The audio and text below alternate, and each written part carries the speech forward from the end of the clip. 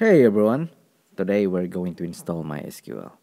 First, we'll do MySQL Community Server, then work on MySQL Workbench, and do a quick demo how to create database, table, and insert a record. Alright, let's start. Search for MySQL Server download.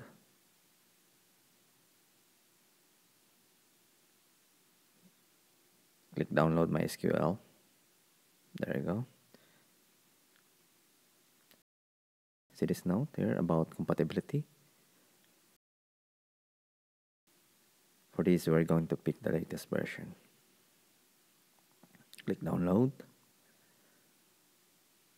And then click this link to start the download.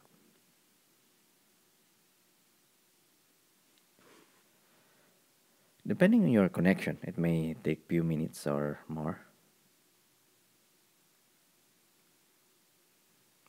Once downloaded, you can open it directly.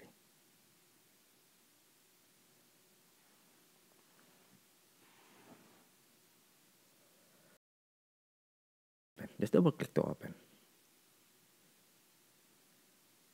Click allow and continue. You can spend time and read this or just simply click continue.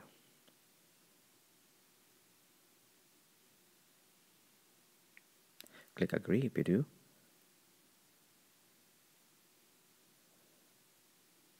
Click install. Enter your Mac password and click install software to continue.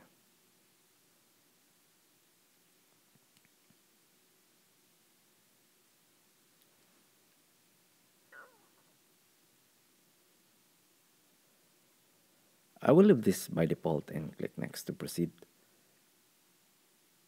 And here, put a good password. And remember it well, as this is your root password. You will going to use this every time you log into MySQL instance. Click finish. And again, enter your Mac password to allow it.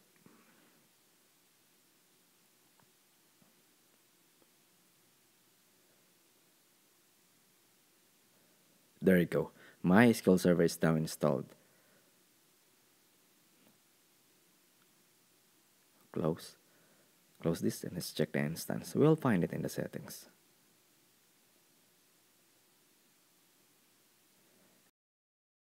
And move to trash. You don't need it anymore. Alright, here and there you go, MySQL. And this is your MySQL server. This is the instance and configuration. This is the instance and configuration. Back here in the instance, you can stop the server and start it as well. Alright, okay, that is for the MySQL server part.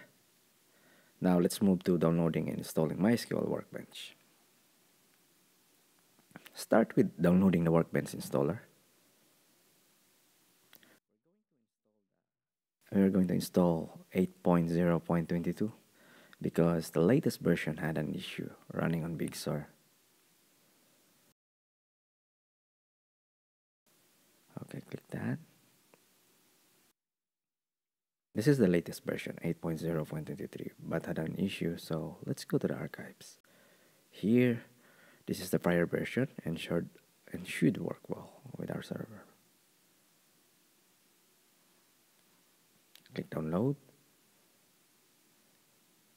Again, depending on your connection, it should only take a few seconds or a few minutes.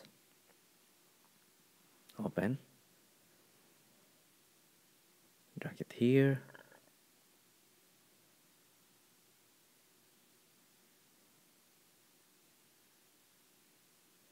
Now it should be in our launchpad. There you go. Okay, let's fix that. Click settings, security and privacy. Click open anyway. Good. Open. There you are. Welcome to MySQL Workbench. Now let's get started. Click this to connect to MySQL server. And remember your root password. Enter that here and to log in. Okay.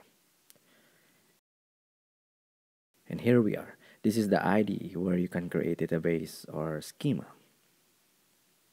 create tables, as well as execute SQL statements and many more. Use this to interact with MySQL server, like to administer your database and other related objects, perform different activities, and so on. Let me show you how to get started and create a database or schema. Click Create a new schema. Just name it according to your convention.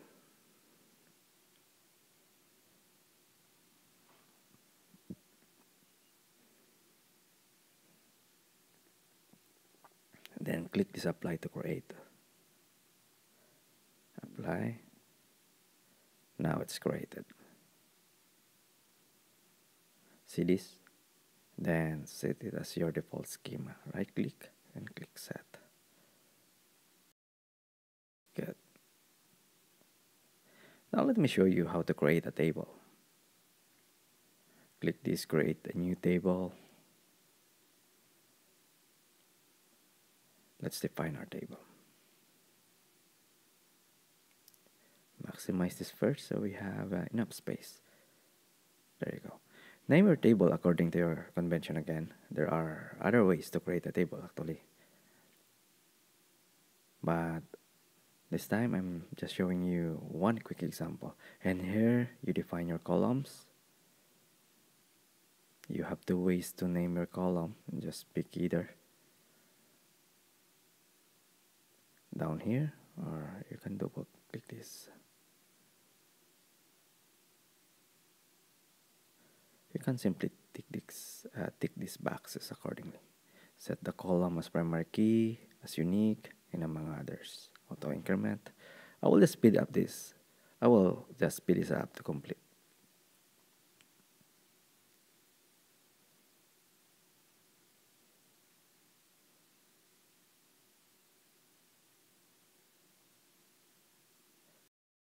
Click Apply once done.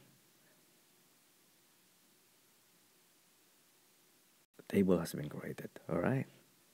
Now let's try creating a query. Select from your table. Execute. And there's no data yet. Of course. Let's do an insert. I'll just fast forward it. Just to demonstrate anyway.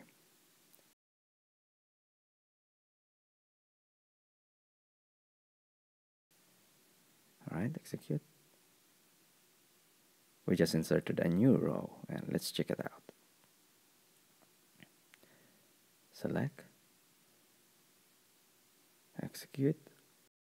There you go. We now have a single row of data in our table. Alright, you have MySQL Server installed and you have MySQL Workbench installed. You're good to go. Thank you for watching.